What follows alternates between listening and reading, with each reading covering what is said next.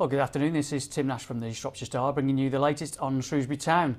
Today, Tyrone Barnett has declared he wants to be at Southend next year.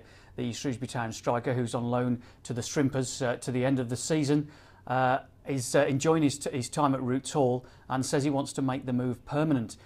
He says that he's relishing his time. He's trying to get them into the playoffs, which is looking a little bit distant now. I think they're down in 11th and 9 points off with 5 games to go.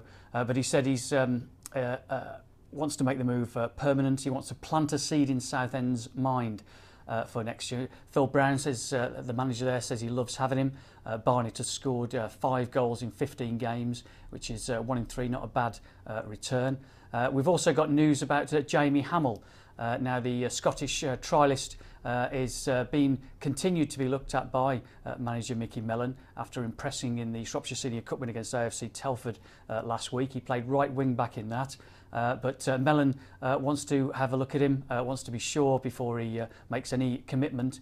Hamill can sign outside of the window because he's a free agent, having been released by Kilmarnock, where he's had 2 spells, sandwiched in between a stint at Hearts, where he was a teammate of Shrewsbury Town midfielder Ian Black.